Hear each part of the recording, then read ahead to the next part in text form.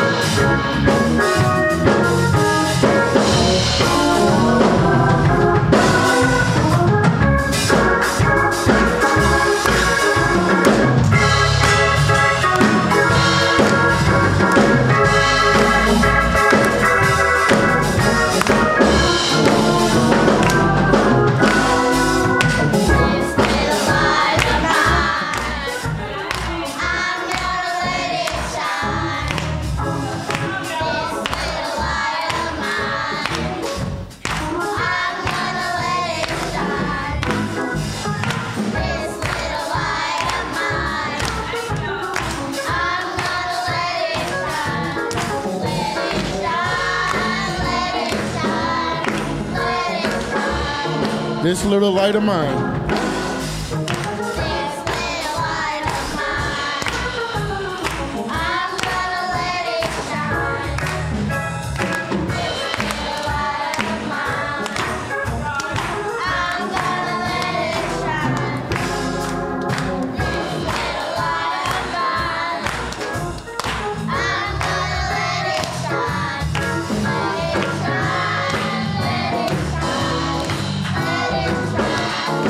Everywhere I go,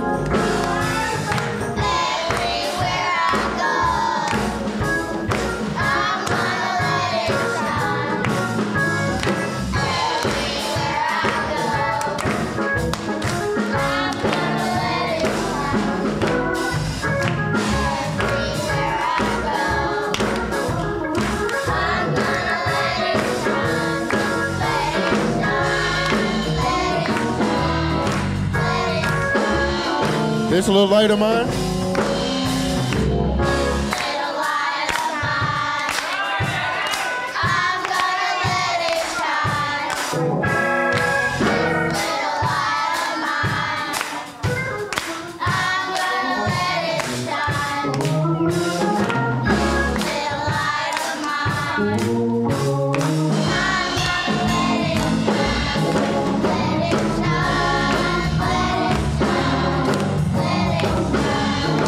Everywhere I go.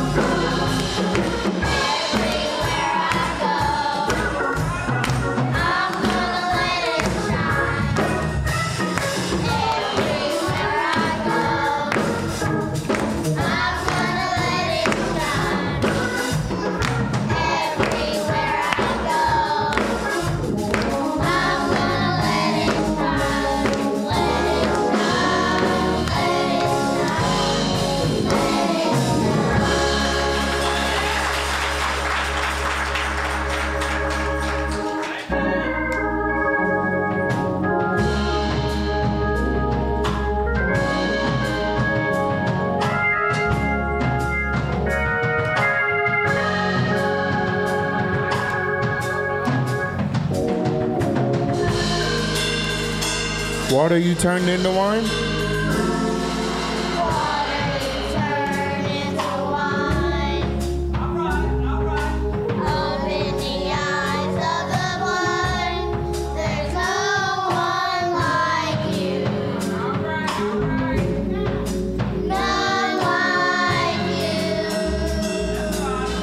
Into the darkness?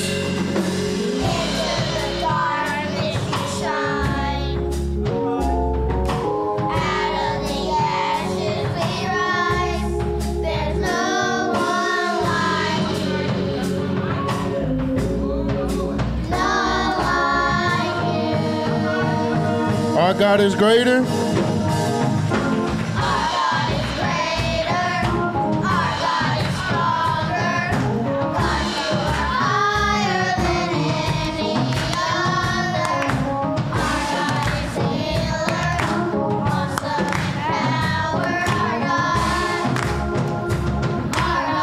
Our God is greater.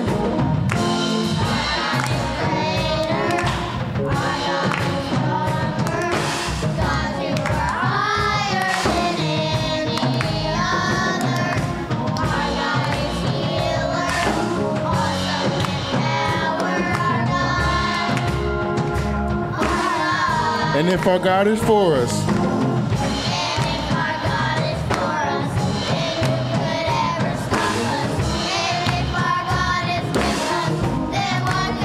and if our God,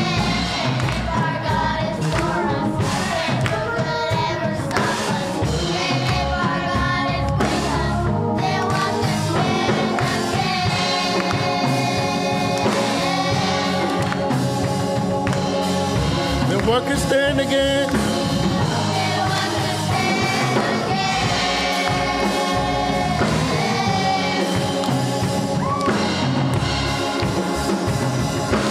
Our God is greater.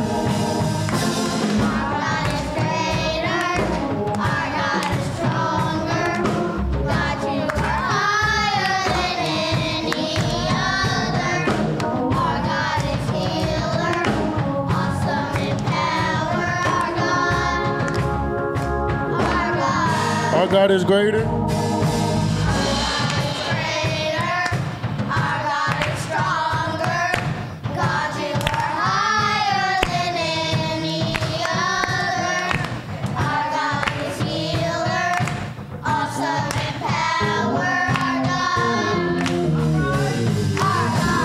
And if our God is for us,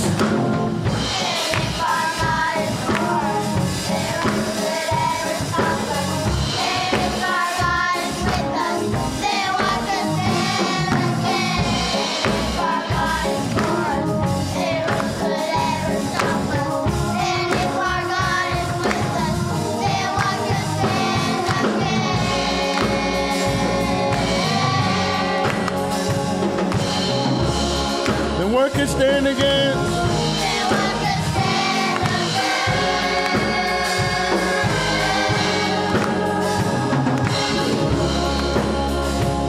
Then what can stand against?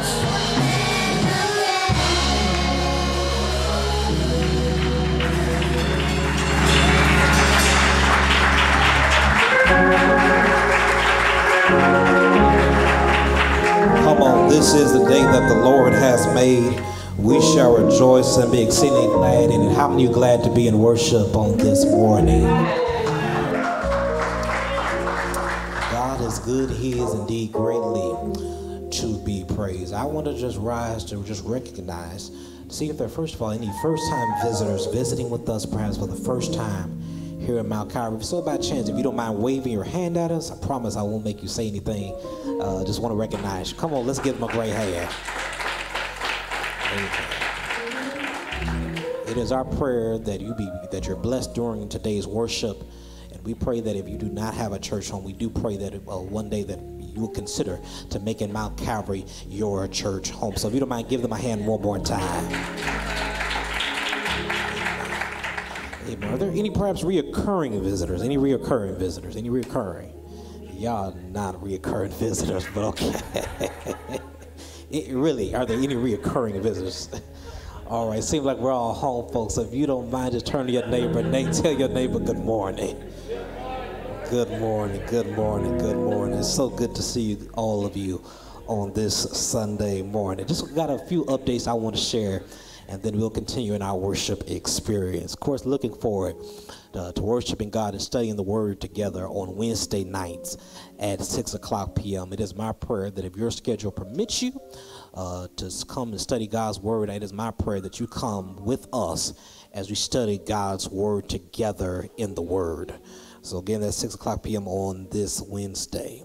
I believe Through Sleet's Eyes Festival will be taking place at the River Park Center on February 24th and February 25th. I believe the admission is free, and so those of you who would like to partake in that, again, those dates are February 24th and February 25th. Again, many of you already know death has struck our congregation, and of course, on this coming Saturday, we'll be hosting the homegoing celebration of Sister Cynthia Johnson. The first service will be on February 25th. The viewing will be at 10 a.m. The homegoing celebration will be at 11 a.m. It is my prayer that I'm asking all of our music staff and our choir and even those who are leaders of this church to be here in support of that family. Of course, many of you know just maybe 5 or 6 weeks ago, we funeralized Brother Robert Johnson just 5 or 6 weeks ago. Now his wife, our former member, Sister Cynthia Johnson, of course, went home to be with the Lord. So it's my prayer that you cover that family in believing prayer. Can you do that for me? Amen. Of course, we had ministers training that was set for next week, but due to the funeral, we're going to reschedule, and I promise I'll communicate with all of our ministers and even our ministers in training on when we will reschedule our time together. And with that being in mind, I want to take this time out so we can go to God in prayer. Of course, many of you have known there's so much going on in our world, and I want to take this time out where we can go to God in prayer. James lets us know that the effectual fervent prayer of the righteous availeth much. And so those of you who desire to come to the altar, I'm going to ask you if you could be so kind to come to the altar as we go to God in prayer. First Peter lets us know we're able to cast all our cares upon him, knowing he cares for us. And so what I'm going to do, those of you again who have a desire to come to the altar, you can come at this time. Those who want to stay in your seats, you're able to do so. But during this time, I'm going to ask, like I did at 8 o'clock, I'm going to ask our children to come a little closer. And I'm also going to ask Minister Terry Edwards to lead us in prayer during this time. Let me tell you, church, prayer ought to always be in order. I told you on last week, I think prayer ought to always be your steering wheel, not your spare tire. Meaning you ought to pray to God every opportunity that you get. Prayer ought not be optional, but we ought to always have to take the time out to come to God in prayer. And so as we go to God in prayer, I'm going to ask you, if you don't mind, center yourselves as we go to God in prayer. Father, we come humbly, vulnerable, sad, disgusted. But Lord, you have all of us in your hands. Father, I pray right now as the one that is present before the altar. Father, those are standing far away in the congregation. Father, you see us. You know what we're in need of.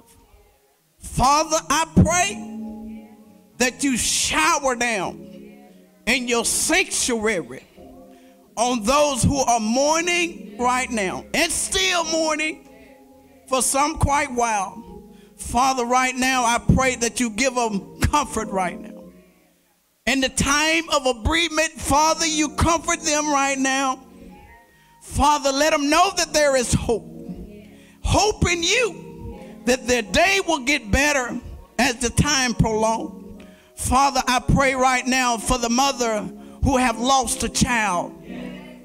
Father, that is breathing right now. Father, I pray that you will comfort her mind right now. Let her know that you're holding her up in your arms in the name of Jesus. Father, I pray for the father who have lost a daughter.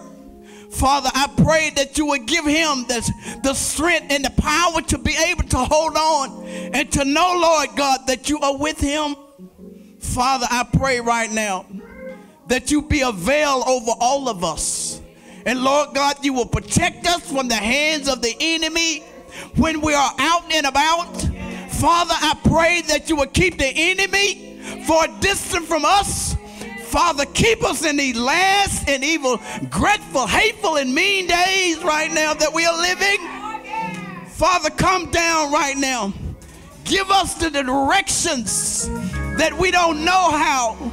Give us direction that we don't see right now. Father, in the name of Jesus, I pray for strength that you will allow us to be able to stand firm against the enemy right now. Father, help us right now in the name of Jesus. Father, someone is going through poverty right now. They need right now, Lord God. They're in a financial battle right now. They're in a mother and a sister, amen, that is combated against each other. Father, bring them together in love. Help us to love one another. Not to look at one another, amen, out of funny eye, but look at each other in love in the name of Jesus. Father, I pray that you will honor your peoples today that may be sick of some kind of disease. Father, I pray that you will heal right now. And Father, I pray that in these days that you will give us the wisdom, that you will give us the knowledge, and that you will give us the conscience to live right. Father, I thank you. We give you praise, glory, and honor. Let every living heart say amen.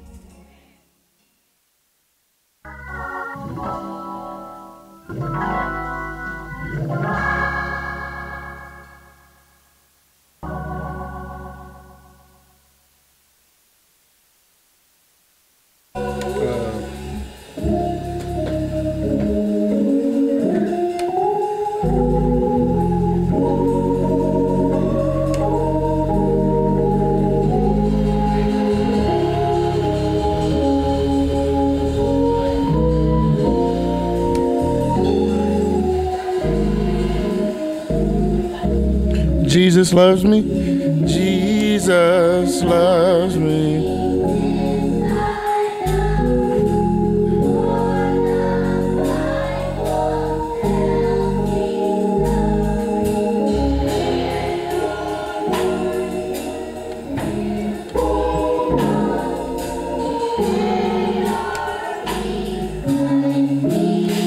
Yes, Jesus loves me.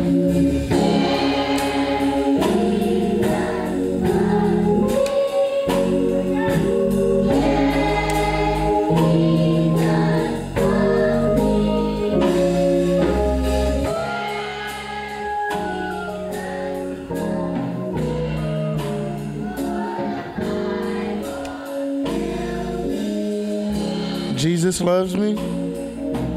Jesus.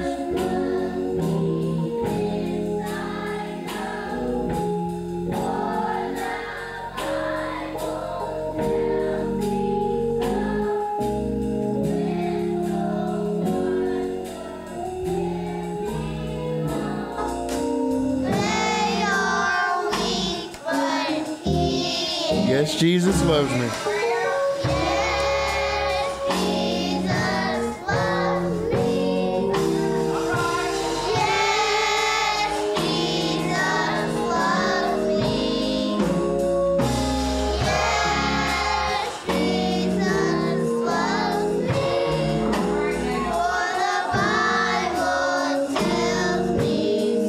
Yes, Jesus loves me.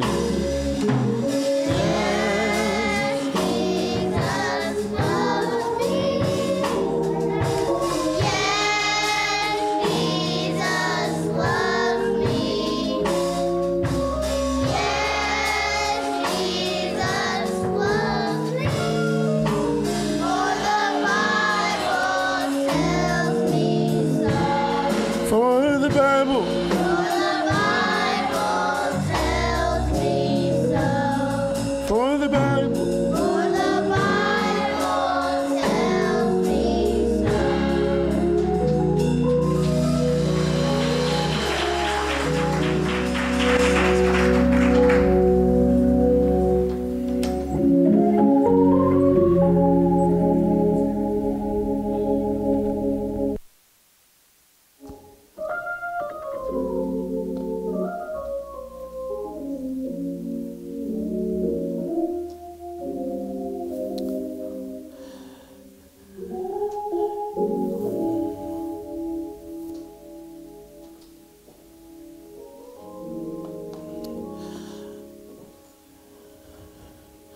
If you don't mind bowing your heads for a word of prayer,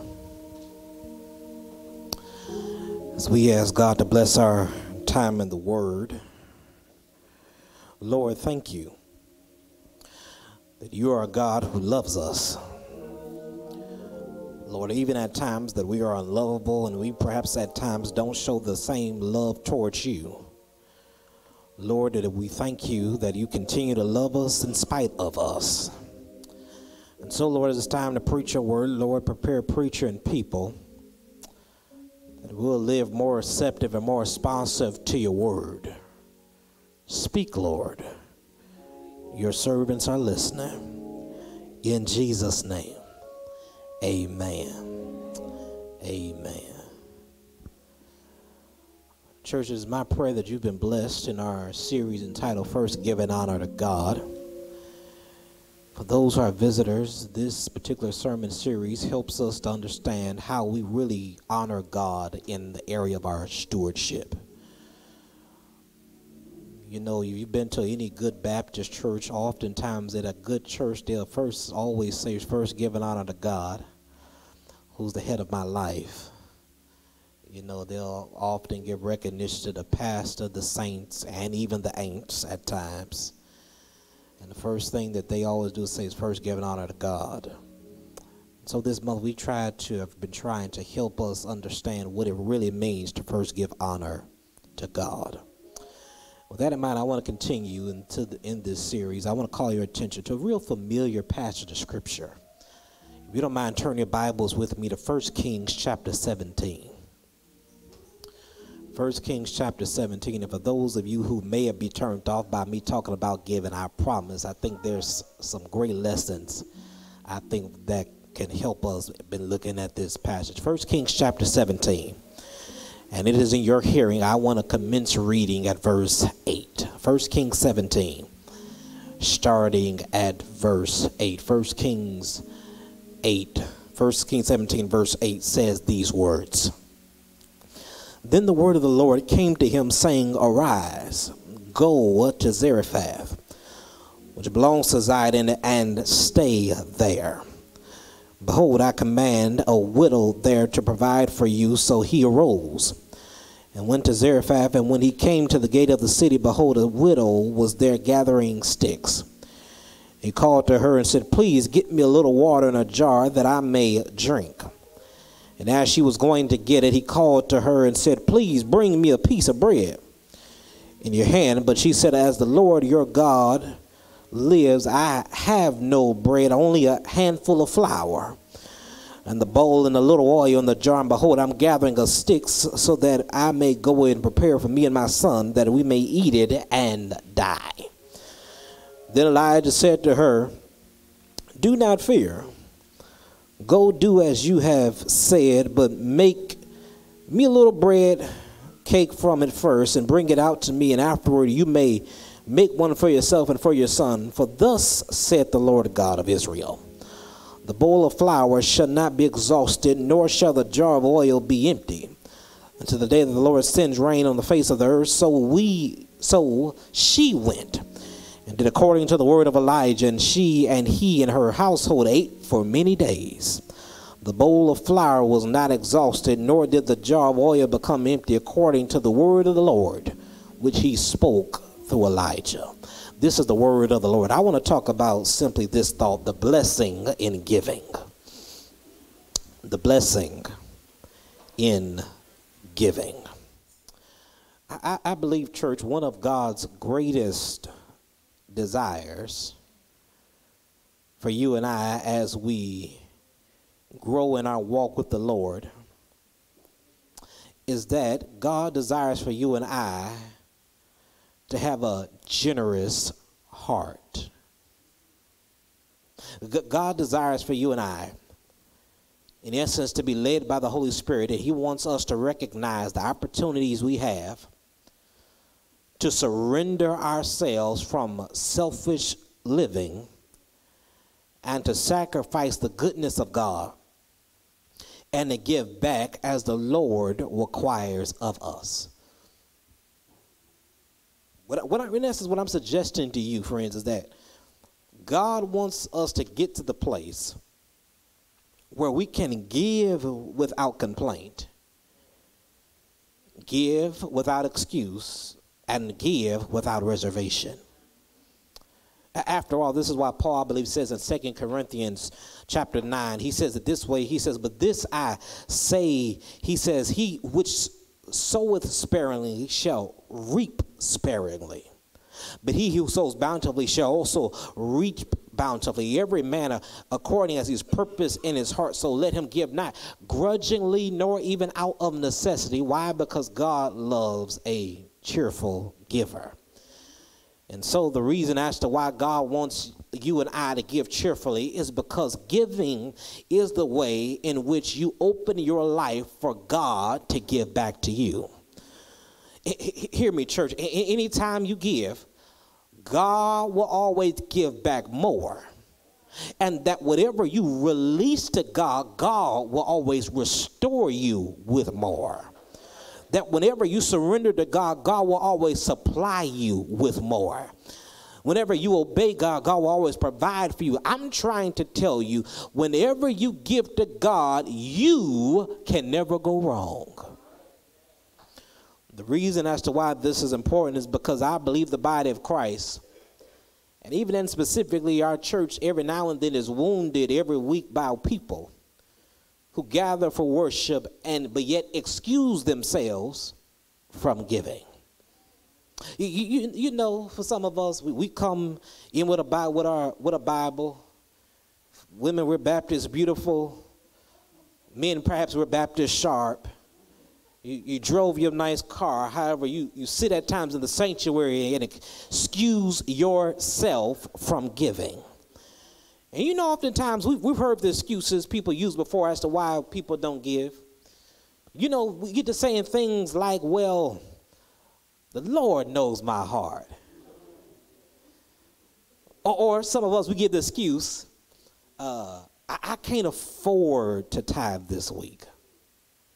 Or for some of us, we will claim because we have a decent membership, you assume the church doesn't need my giving. And you know, there's always someone who says, I won't give because in your estimation, you believe all the money goes to the preacher. And listen, friends, when you don't give and when you don't obey the command of God to release his resources back into his kingdom, I want you to know you're not necessarily hurting the church as much as you are hurting yourself. Because when you give, I want you to know God gives back to you. And when you give, he'll give back more. And when you give, he'll give back more. And when you give, he will give back more. And when you give, you develop the cycle. You will quickly find out that when I obey God and give God as he has called me to give, the Lord will always provide for me. And I hear someone in your sanctified imagination is saying, Reverend, I didn't come to church to hear you preach about giving. I know you're saying that in your own mind, but I really want you to know, if you just walk with me just for a few moments this morning, I want you to know, I think there are really some great lessons that I believe I just want to tell the story today. I admit I don't have no points this morning. I just want to tell the story of 1 Kings 17 because I believe there's some lessons and there's some benefits when we learn the blessing in giving. So here in 1 Kings 17, you'll know that the nation of Israel is, in essence, is divided into two kingdoms. The southern kingdom is called Judah, and the northern kingdom is called Israel. The southern kingdom is comprised of 2 tribes. However, the northern kingdom is comprised of 10 tribes. And in the south, the kings of Judah are all in the lineage of David. They're blood relatives of David. Therefore, the southern kingdom is protected under the covenant that God made with David. However, in the north, the kings are not related. Are not related to David, but in essence, the north goes through a series of random kings, which each king is worse than the former. If you read your Bible, you'll discover that things get pretty bad in the northern kingdom.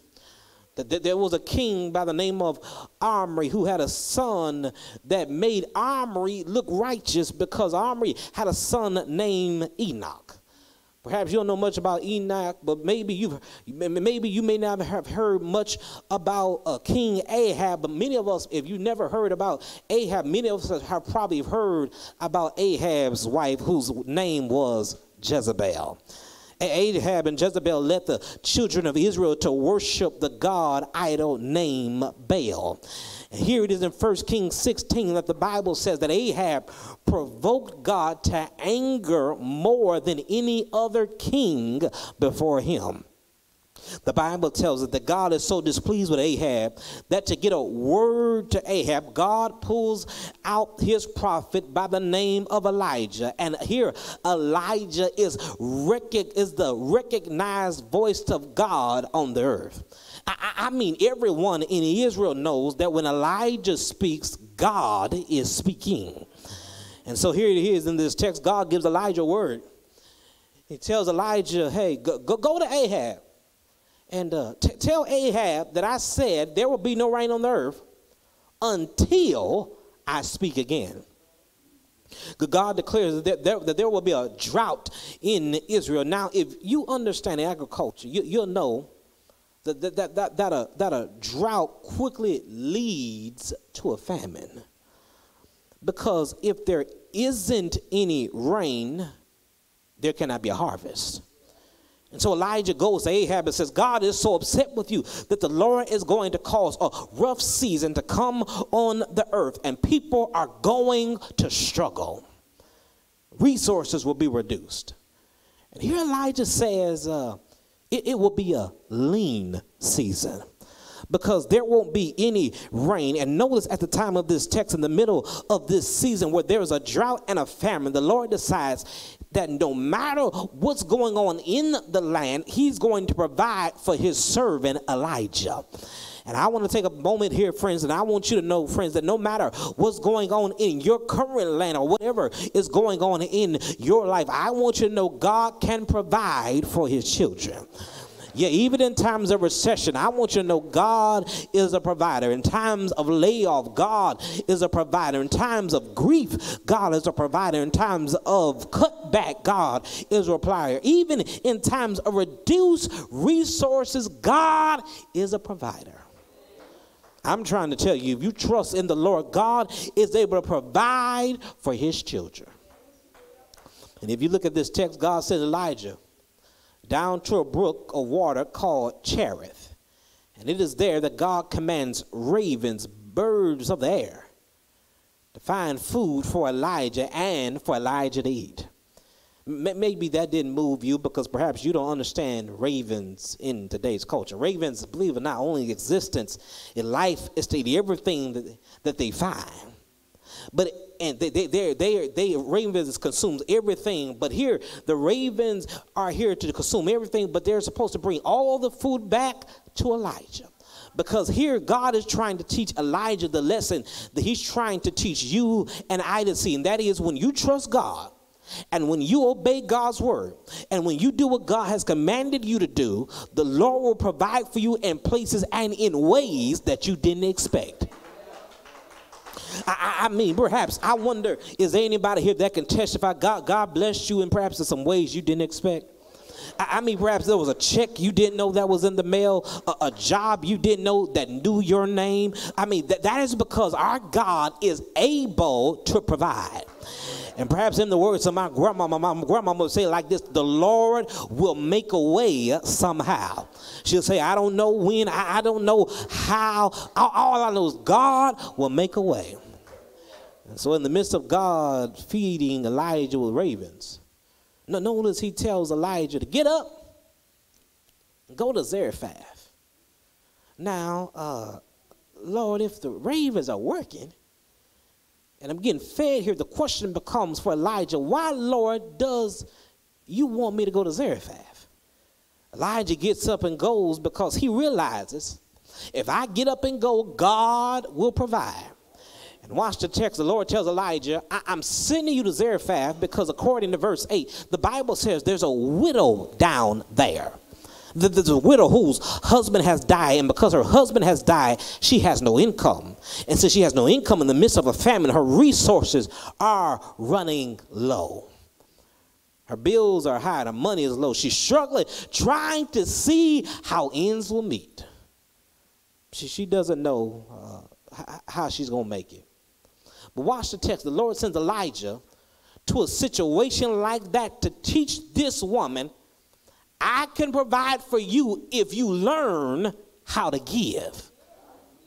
He says if you learn how to obey God and surrender what God has asked of you, if you learn to release your resources, if you learn to break yourself from selfish living, he says you open the door for the Lord to provide for you continually for you and your household. If you don't believe me, just watch how this text unfolds. Elijah shows up and he tells the widow woman, and around verse 10, he says, hey, let me have a cup of water. And notice the woman doesn't say anything. Look at it. If you keep your Bible open, notice what he says in verse 10. The Bible says, so he arose and went to Zarephath, and when he came to the gate to the city, behold, a widow was there gathering sticks, and he called to her and said, please get me a little water in a jar that I may drink. Notice again, Elijah asked for a cup of water, and notice the woman doesn't say anything. She decides, I'm going to go and get Elijah some water. And maybe at this particular point in the text, maybe the woman recognizes who Elijah is, and so she's trying to bless the man of God. But then Elijah stops her in midstream walking, and notice around verse 11, Elijah says, hey, give me some water and some bread too. Look, if you keep your Bible, it says right there, she was going to get it. He called to her and said, please bring me a piece of bread in your hand. Now, the woman pauses, and now she has something to say.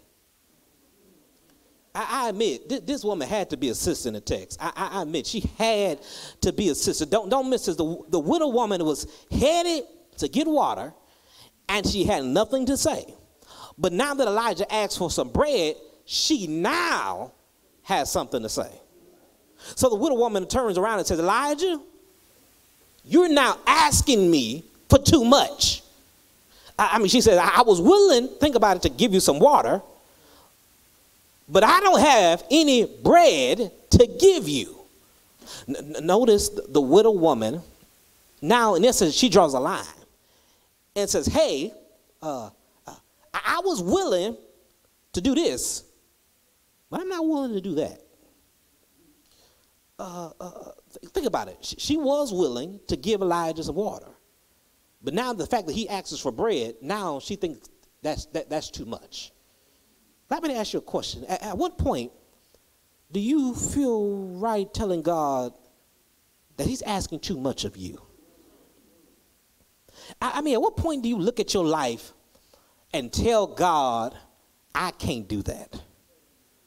How do you justify being blessed by God, and when God asks us of the tithe and the offering, you think that's too much to ask from you? I hear what you, I hear you in your own mind. I hear you saying, Reverend, that don't make any sense. I'm not going to do that. But think about it. God healed your body. God gave you a roof over your head. He put clothes on your back. How do you get to the point of telling God that's too much to ask? I hear someone else saying, Reverend, I'll stomach an hour and a half of worship. But I hear you saying, Reverend, don't ask me to give any money. Or I hear you saying, I'll give $1, but I'm not going to give the full tithe. Because for some of us, in our own minds, we think that's too much. But then I got to thinking, I wonder on the flip side, if God treated us the same way we treat him. You know, I wonder what we would do if we were to go to God and he responded, that's too much of me. That's too much. I could heal your body, but I'm not going to do that. You need God to provide for you, but he responded by saying, no, I'm not going to provide for you at all.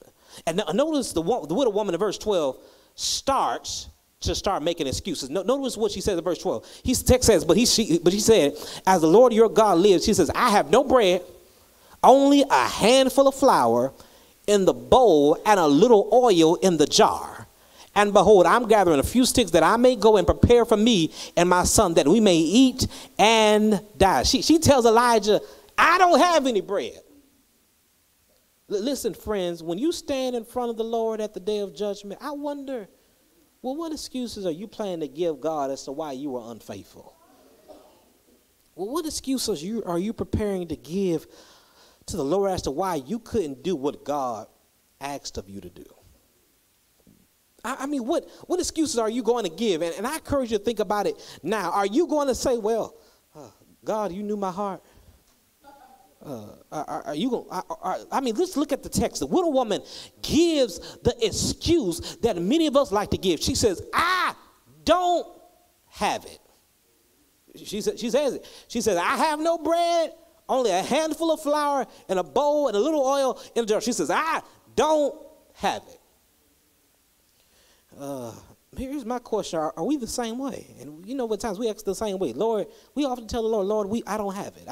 I need, we often say, Lord, I need that for my bills. I don't have it. And place a close attention, if you will, to what the widow woman says. Notice she's on her way, and just follow me here. She's on her way to get water. She knows where water is. Elijah asks for bread, and on her way to get some water, she responds by saying, all I have is flour and oil. Okay, you didn't catch it. I'll play it again. No, it's all right. She says, Elijah says, I want some bread. The widow woman here is on her way to get water, and she responds, I don't have any bread. All I have is flour and oil, but she knows where some water is. Okay, you're still not catching it. Okay. Notice Elijah desires bread. As the widow woman is on her way to get some water, she says, all I have is flour and oil. If you haven't figured it out, think about it. All you need to make bread is flour, oil, and water, which she already has. This is the point I want you to get. God never asked us to give a resource that he hasn't already given to us. God never asked you to give what you don't have. And listen what God desires. God has already planted it in your life. The challenge is you and I have to recognize that God has given us already what God desires from us. I'm trying to suggest the Lord only asks from you what you already have. But look at the text. I discovered the problem. I discovered the problem with the widow woman. Her problem was she assumed everything she had was for her own consumption. Think about it, that whatever the Lord blessed her with, she thought it was only for her. Now, notice the text, C clause of verse 12. She says it this way. She said, behold, I'm gathering a few sticks that I may go in and prepare for me and my son that we may eat and die.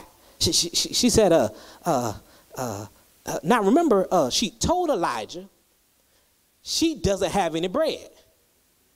But notice when she wanted some bread for herself, she found a way to get it done. Isn't it amazing how people can find the resources for the thing they want? But when it comes time to give to the Lord, all of a sudden, we can't afford it. I mean, think about it. We're creative economically when it comes time to spend, but then we become very frugal when it's time to give to the Lord. You know, you found money to get your hair done.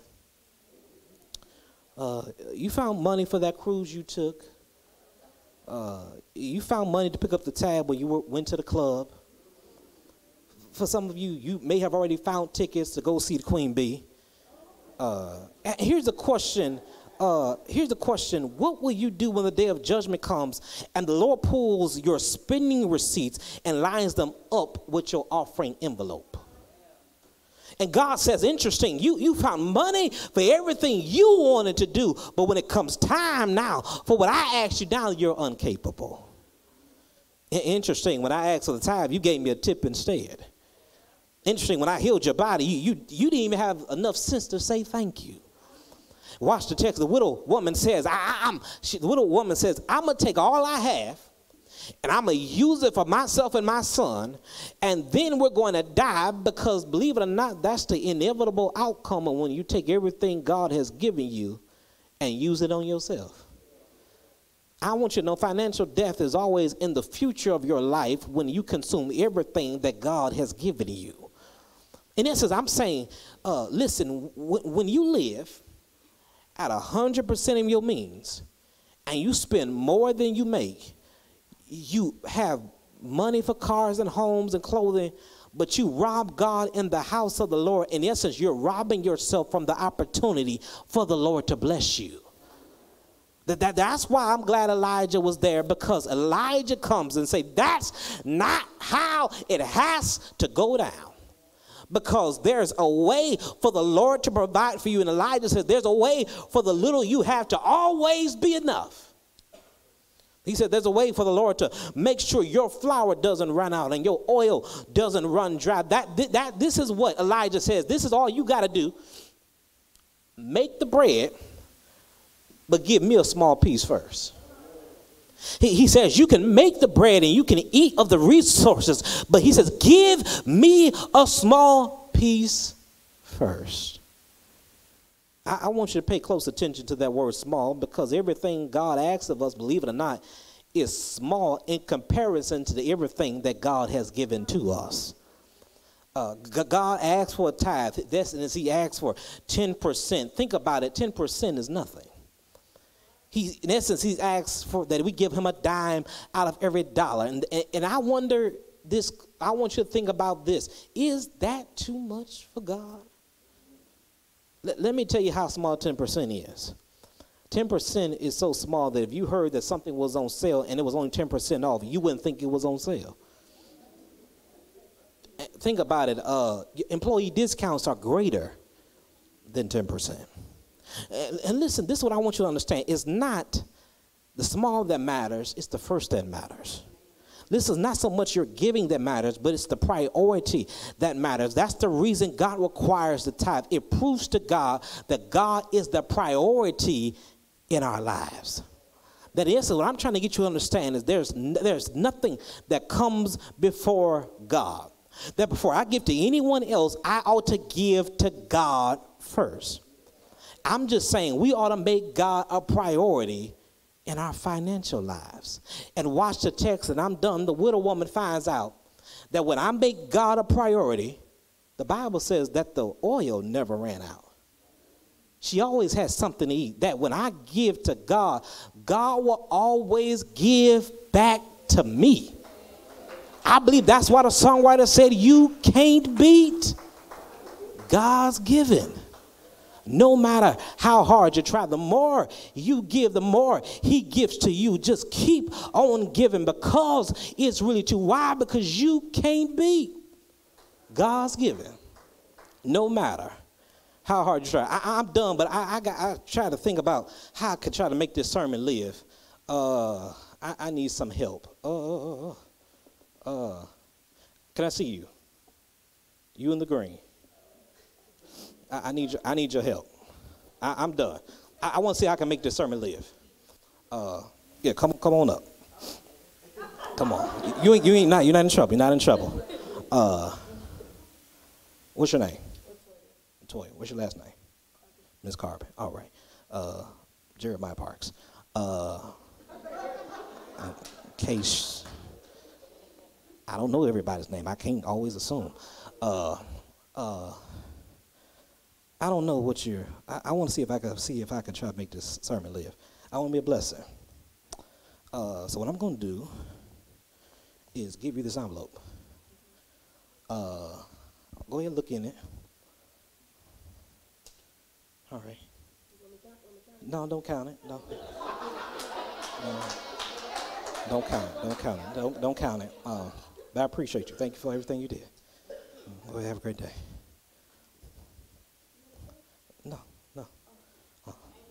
Oh, hold on. Come back.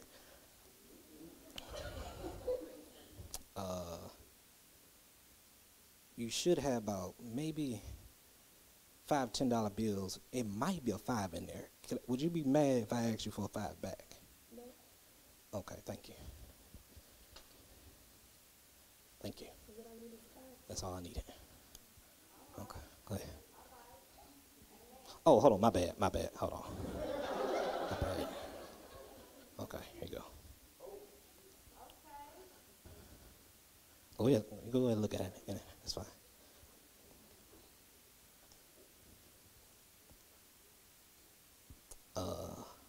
It should be probably about the same amount. Can I get another 5 out of that other envelope?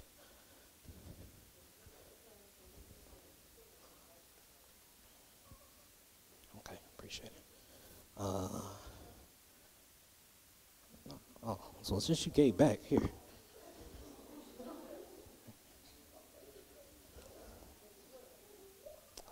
Can I get $5 more out of that? Appreciate it. Well, come on, one more. Last one. This is a lunch bit of jar.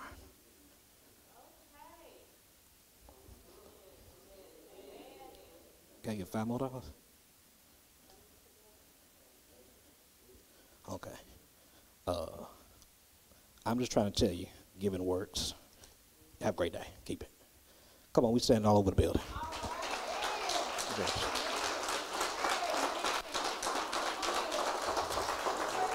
Today, if you're here, it's yours. I don't know what you need. Okay.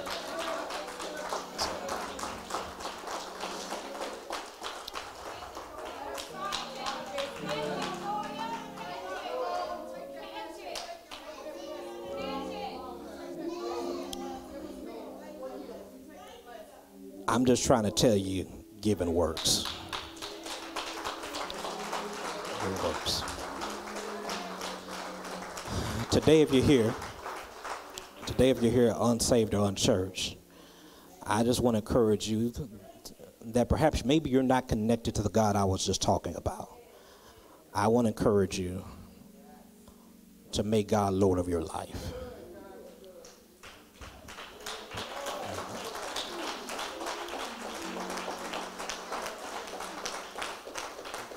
Perhaps you've tried God in so many other ways.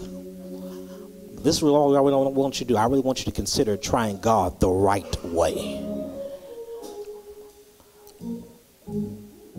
So if you're here, unsaved or unchurched, I want to encourage you to give your life to Jesus Christ. If you don't mind, come on, let's stand. Everyone stand if you don't mind. All over the building.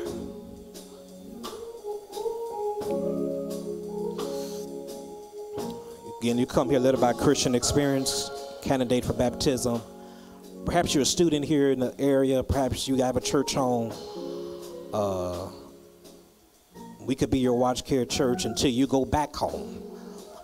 I just want to encourage you to make Jesus Christ Lord of your life. If you were to die today, the question becomes, do you know where you will spend eternity? And if you don't know, if you can't answer that question with a surety, I want you to consider to give your life to Jesus Christ. Perhaps someone else here, you don't like crowds, you don't want to walk, and here that's fine. See any of these leaders up front, or you or myself, we can share with you as to how you can unite with this church. Perhaps you're online. The information should be on your screen as to how you can unite with this church. I just want to encourage you, don't put off tomorrow what you can do for the day. Tomorrow may be too late. But all I want to do is I want to pray for you. I want to pray. Maybe someone really needs to make a decision. If you really need to make a decision, I want to pray that the Lord gives you strength to make a decision. So let's pray together. Lord, thank you for these your people. Lord, bless my brother and my sister who may need to make a decision to make you Lord of their life. Bless them. Give them strength. Let them know that they're not amongst judges, but they are amongst friends. And it is in Jesus' name. Amen. Amen. Come on, if you don't mind, put your hands together. Give God great praise. Amen. Church, we now have an opportunity to honor God in the area of our giving. Of course, many of you have already heard my soapbox again. If you don't have a job, you can't give to God what you don't have. And so my whole premise of this sermon series is to really help you understand that if you really think Reverend was trying to guilt trip you into giving, I want you to know you missed the whole premise of the whole series. The premise of the series helps us to understand that what is often put in our hands oftentimes has the ability to reveal what's in our hearts. And so once again, if you don't have a job, we're not asking you to give anything. However, if God has blessed you with something, then my prayer is that you give to God what belongs to him. The Bible says, he says, bring ye all the tithe into the storehouse, that there may be meat in mine house. And then he says, prove me now, says the Lord of hosts, that if I not open you the windows of heaven and pour you out a blessing, that there will not be room enough to receive. And so those of you may need an envelope, feel free to raise your hand. One of our ushers will be more than glad to assist you, but perhaps you're not a cash or check person. There you can go to the Tithely app, type in Mount Calvary Baptist Church. There you'll be able to give in a secure way. Are you ready to give? Well, if you're ready to give, I'm going to pray, and then we'll be in the hands of our ushers. Lord, thank you for every gift and every giver. And Lord, we pray that these gifts will be for the upbuilding of your kingdom. And it is in Jesus' name we pray. Amen. Amen. We're in the hands of our ushers.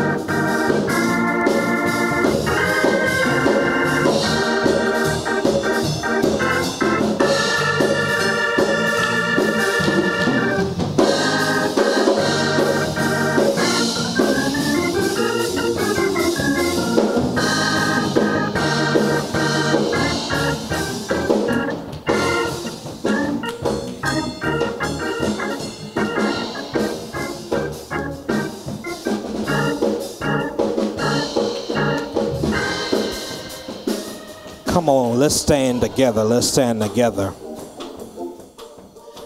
Again, as we get ready to leave this place, I pray that you have a safe weekend. And to all of our visitors, we want to say thank you so much for coming and worshiping with us. And we pray that you come back real soon. Receive this blessing. Now may the grace of God, sweet communion of his Holy Spirit, may it rest and reform and renew this day.